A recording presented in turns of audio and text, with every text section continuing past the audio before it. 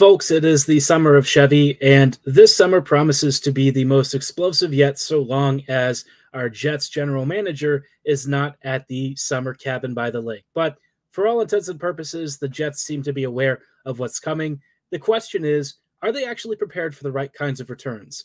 We'll dive into all of that on tonight's episode of Locked On Winnipeg Jets. You're Locked On the Hockey Jets, your daily podcast on the Winnipeg Jets. Part of the Locked On Podcast Network, your team every day.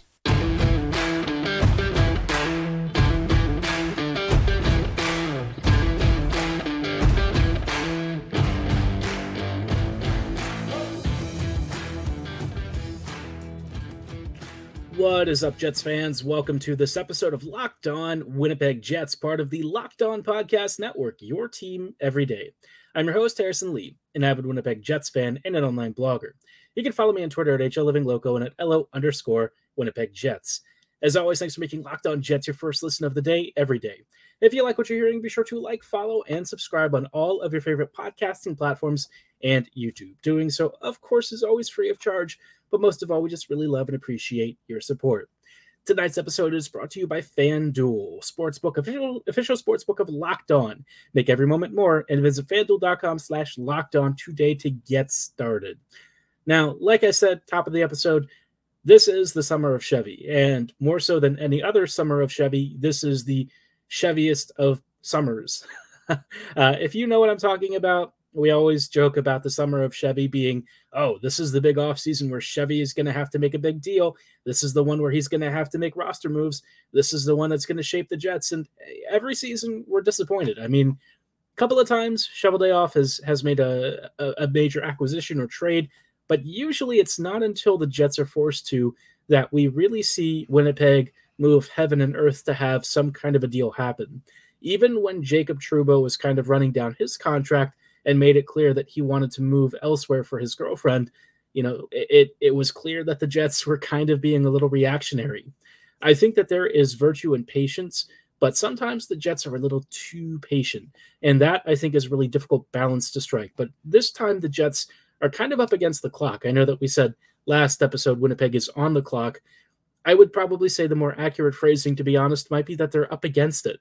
This is probably one of the most critical off seasons and summers in any professional sports team that has played in Winnipeg, in part because you're talking about some of the most core critical pieces, and the Jets have this strange vision of wanting to compete with this team.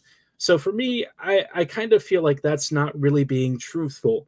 I think the Jets are probably more aware of what's coming than they're letting on. Either that or they're just not really aware of the situation and the state of the team, and they feel that they are closer than they really are. But my guess is the Jets are probably pretty smart about where this team is. And, the biggest concern right now is attendance. If this team craters next season, they got to find a way to put butts in seats. And so trying to sell this team as still being competitive, trying to appease the players, I suppose, is what their marketing and their messaging is going for. But I think at the end of the day, this offseason has the potential to really change Chevy's legacy forever, in part because the players that we're getting rid of are guys the Jets have held on to for years, players they've developed internally. Dubois, of course, is not on that list, and Wheeler, of course, to an extent, is not really on that list either, just because he did come externally. But, Hellebuck, Scheifele, those guys were draft and develop and were poised to be two of the most important contributors to this franchise ever. And, you're going to have to ship them off. I don't know when, I guess, this is all going to shake out, because the draft is coming up. And so far, the only deals that we've really seen are outside Winnipeg. There's like the Provorov trade. There was the Severson free agency deal. So, generally speaking, I think Winnipeg, for me,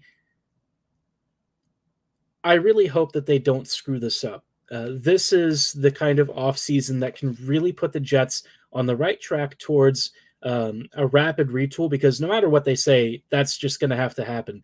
Whether they think they're going to be retooling or being competitive next season, I know for a fact they're going to be retooling. This team's just not going to be good enough to really be a true playoff contender. So Winnipeg should be more comfortable with the idea that, yeah, the Jets are probably going to slip in the standings. More than likely, they are going to be in danger of missing the playoffs for a good portion of the season. And you know what? If that's the case, then sell off assets and try and start to think about how you can rapidly turn this team over into something decent.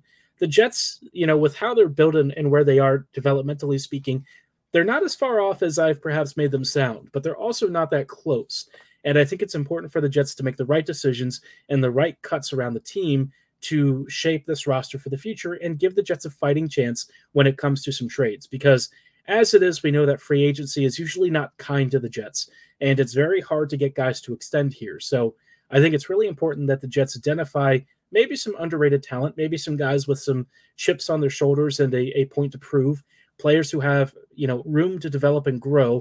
I know somebody was saying Byfield was terrible and, why would the Jets ever trade for him? But the thing with the talent like Byfield or with Lafreniere is that you kind of have to bet on them, because the players that you're going to get back, if you really are trading for roster players, are either going to be, players who are projects, or they're just not that good. And Winnipeg really can't afford to take on salary for guys like Scott Lawton, Tom Wilson, players who don't really fit the direction the Jets are going and who are, on the wrong side of their late 20s or early 30s. So Winnipeg really needs to focus on guys who are maybe on the outs with their organizations, especially those who had like really high talent ceilings, because there's a chance that you can unlock it and they might become a pivotal part of your team's future a lot faster than just trying to pick up guys from the draft, especially because these players in particular were drafted with such impressive previous pedigrees and histories.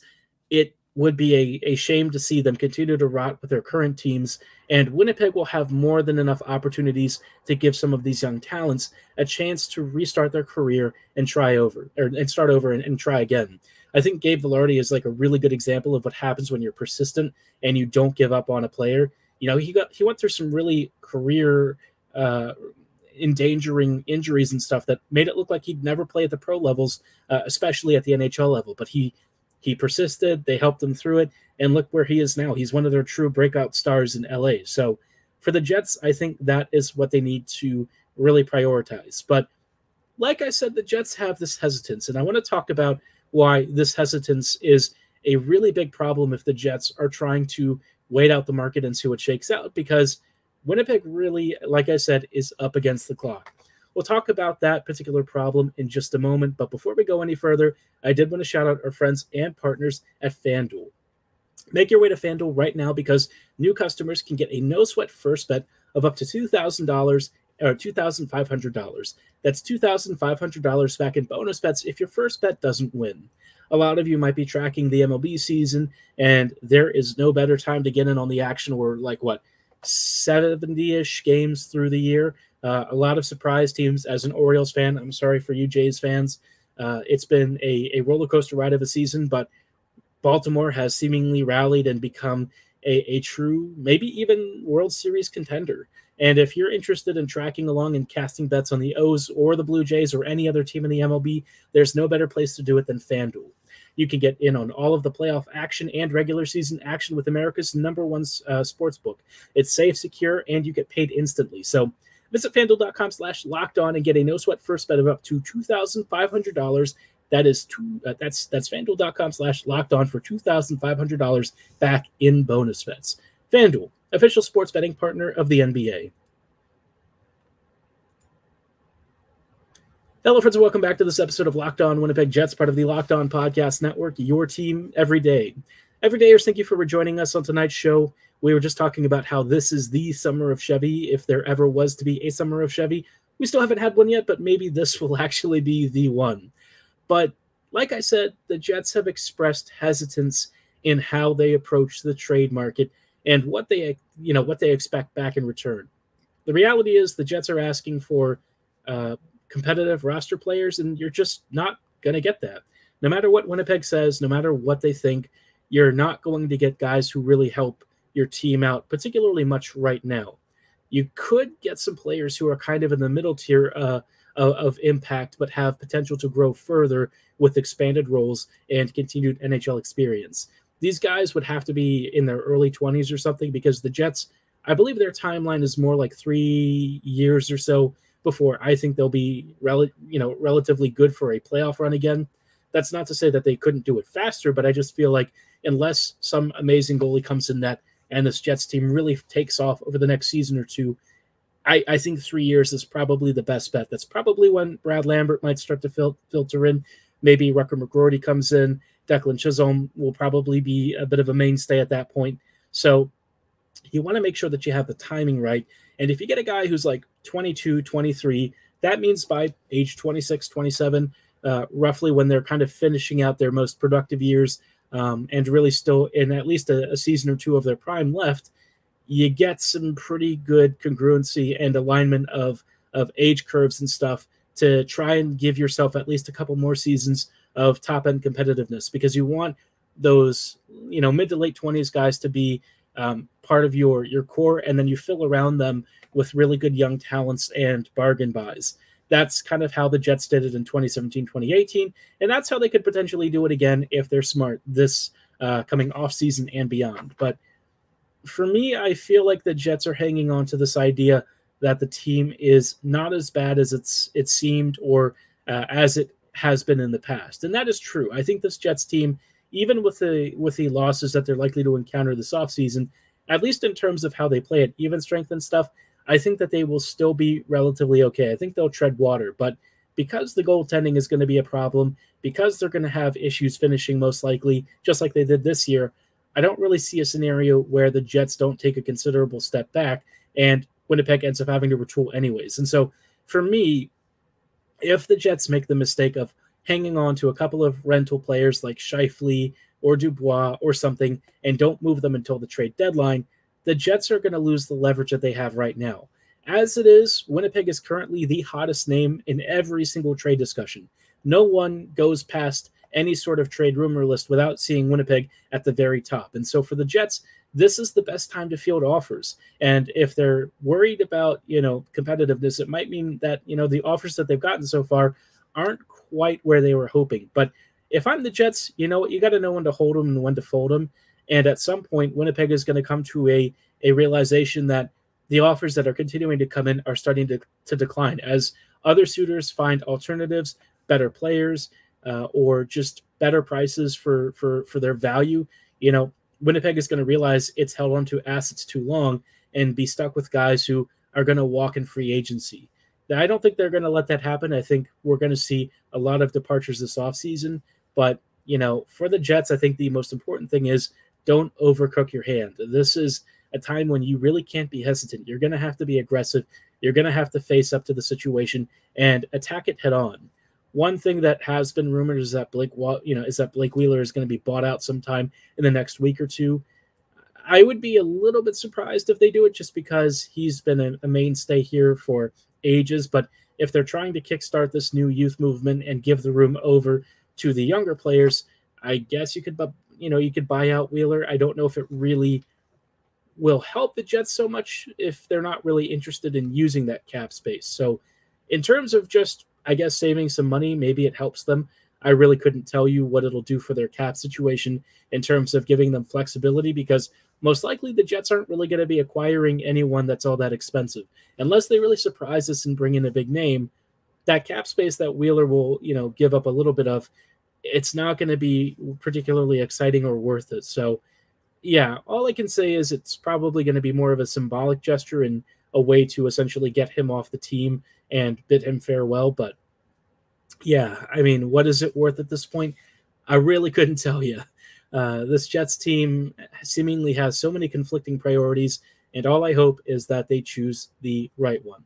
But speaking of trades and stuff, I think Winnipeg is going to be the team that kind of kicks off the real trade frenzy. And we'll talk about how Winnipeg can kind of set the market, at least for itself here in just a little bit.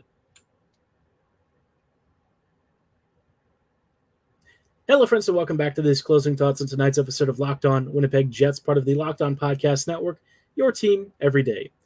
With the trade season about to kick off for Winnipeg, I think it's important for the Jets to keep in mind that they can kind of set their own prices and really avoid the pitfalls of trying to rely on other teams to set the market, because most trades don't really have a tremendous impact on the trade values of other packages.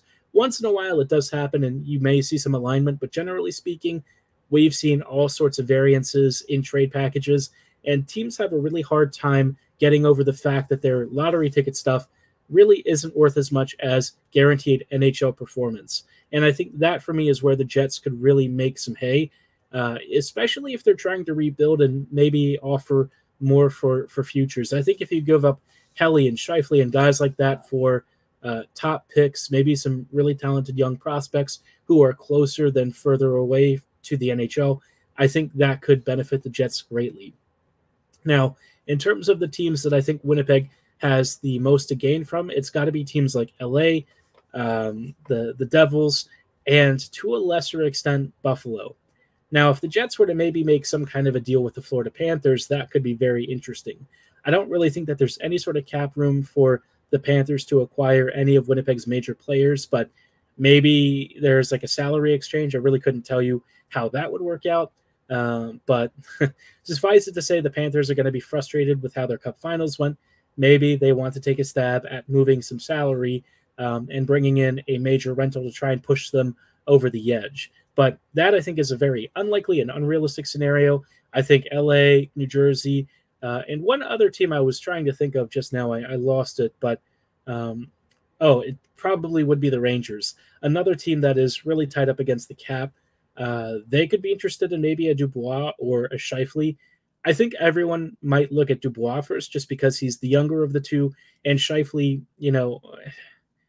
I guess in terms of like desirability, right? Everyone knows that Scheifele is like an amazing first-line center, but people will kind of look at some of his lack of back-checking and effort and wonder how committed he really is. But then you watch Dubois, and I'm not really sure that you walk away with different questions. I kind of feel like he and Scheifele have quite a few things in common. But I think the thing that Winnipeg really needs to sell teams on is the idea that they just need the change of scenery. If they move on to teams that they actually want to play for, places they really want to be, teams with a real direction and ambition, they might really start to blossom. I think that's especially true of Scheifele. When Mark gives a crap and feels motivated, like I said, he is unstoppable. But the moment that he feels you're not really on the same page with him, it can be some unsmooth sailing if we're being very generous. And that's not to say that Scheifele's wrong about his assessment of the Jets. I think that he's probably more on point than any of us would care to admit. But at the same time, he's a professional. You really need him to show up on every single shift, or at least as many as he can. And so far, we haven't always seen that. So, I mean, it is what it is. I think we've all kind of accepted it at this point.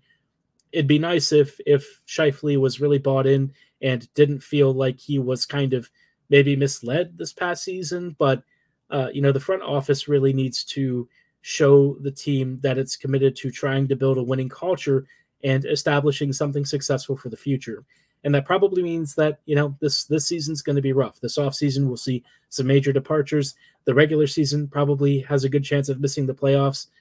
All I can say is we just have to stick through it and get through a couple of lean seasons, and the reward at the end of the road might be really good, so long as Chevy leaves the cabin. But, it is what it is. I mean, like I said, I'm trying not to be too upset. I do think that Winnipeg might really kick open the trade floodgates. I think the league is really waiting to see what the Jets do, and Winnipeg might be kind of doing that, but in the opposite direction, watching how other teams are trading and what they're up to. And I think for Winnipeg, it's important to kind of get out ahead of this, really be the ones to be aggressive out there, be proactive, make your moves first, and don't let the trade market drop and the number of suitors go down, driving prices down. You really need to get as much as you can right now, and there's never been a time than now. So let's hope the Jets are up for it. But let me know if you think the Jets are going to make a trade in the next week or two. Give your predictions for who stays and who goes in the next 14 days in the comments below, or at my social medias at HLLivingLoco or at LO_Winnipeg Jets. But for tonight's episode, that is all the time that we have. Thanks so much for making Locked On Jets your first listen of the day every day. We will see you back here tomorrow, maybe even with some trade announcements if the Jets have any for us. But in the meantime, thanks for listening. Have a great night, and go Jets go.